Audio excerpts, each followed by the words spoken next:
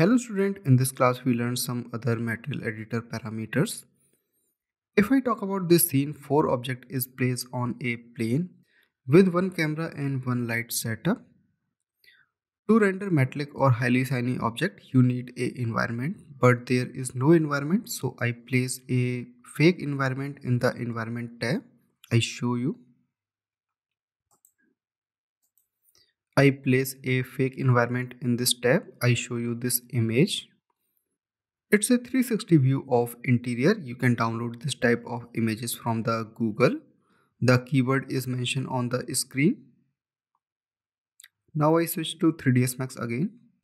And other setting related to exposure controller, I set physical camera exposure controller and disable the use of physical camera. And I control the light by using global exposure controller. And you can also change the image controller curve. Last time we create a linear line here with these settings. I close this, and one more thing I place in the top viewport, a color chart. I use these color to create bronze or gold material. First I take a sample render. It's a first test render without applying any material. I place this in the left side and open material editor window. I already prepared some material. This first one for all the scene object with the very low reflections, and second for the inner sphere and other sphere for other metallic object. I give material name here so it's easy to identify. So let's start from the gold material. First I move this little bit left side, okay, and then select this object. First I change this physical material to standard surface material. So I click on this and okay. Material is changed. Now I apply this and make changes in the base color. So I close this first and press F4 to show the color chart. Now click on the color box and there is a color picker. Click on this color because we are creating a gold material, so we pick a light color and then click on the OK button. Now this color is nearby gold color. Now we change other parameter.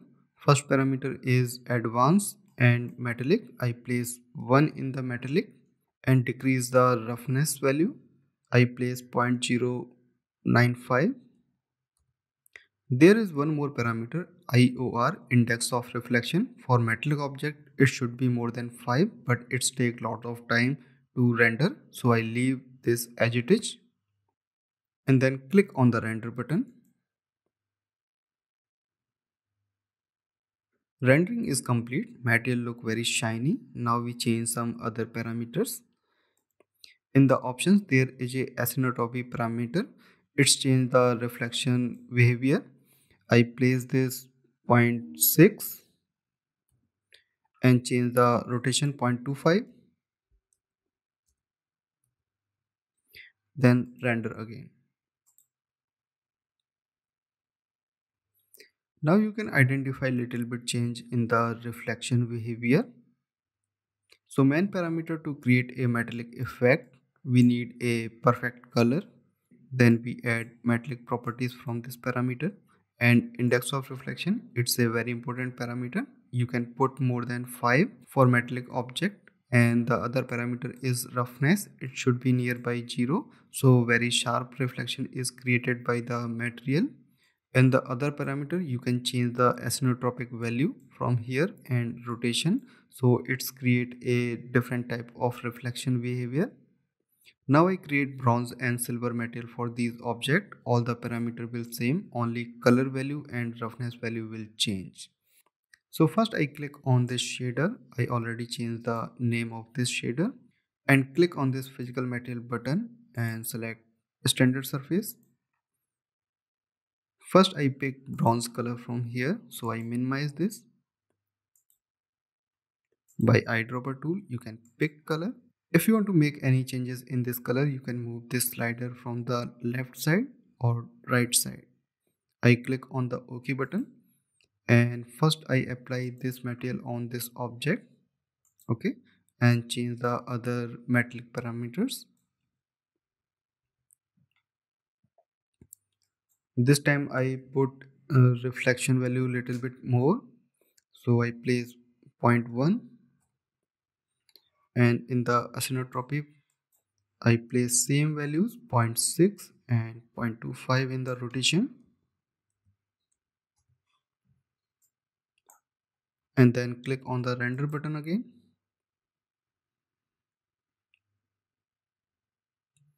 Render is complete. If you feel material color is little bit dark, so you can make changes in the color properties. So I change the color value little bit.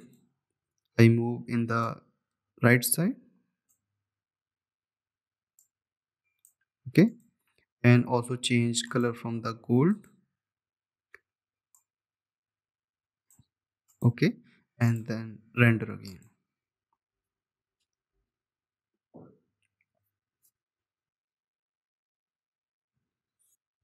Now bronze material is little bit bright and gold material also. Now we apply a silver material on this object. So first I select this object and then select this shader and change properties first. This time I choose white color for silver object and change the other parameters like metalness. And for roughness I choose 1.85 and change the acidotropic values and rotation values, and then click on the render button. Rendering is complete and silver material is look very real. Now we create two glass shader. First is clear glass and second is frosted glass. So first I select the object and then click on this shader and change the shader parameters first. To create a transparency effect, we need to change the transmission values. By default value is 0, so there is no transparency. If you put 1, it will be 100% transparent, but we need some reflection on this surface, so I put 0.95. To render a glass object, we need to change some render settings, so I click on the render setting button, and in the render setting, in the Arnold rendering tab, there is a parameter transmission same as material editor window, and we need to change the value of this. By default value is 8, but it take longer time to render. I reduce 7, and 7 value is sufficient to render a glass object. First I increase diffuse sample value so it provide more sharpness in the render. I increase up to 4 and increase the ray depth value so it's increase the light bounces so scene will be bright, and change specular value also up to 4. Now total rays in the scene is 7 plus 4 is 15, so I increase ray limit total value is 10 to 15 and then click on the render button. Render is complete and glass object take more time to render. I think our glass material is not very shiny, so we have to check the roughness value. Roughness value is zero point 0.2, so we have to decrease this 0.095. And now we change one more parameter. When light transferred to a glass object, so it create a glowing area around the object that called caustic. So we enable the caustic from here. And now I create a frosted glass material and then render.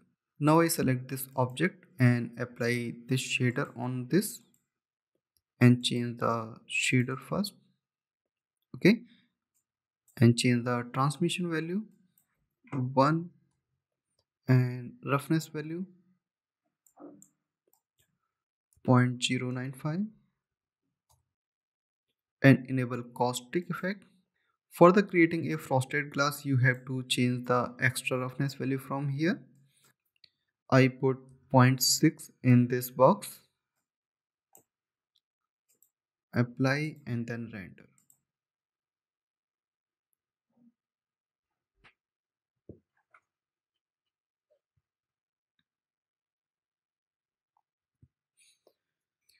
Rendering is complete, and after rendering, glass object look very shiny, and you can also see the frosted glass object. It's a basic difference between frosted glass and clear glass.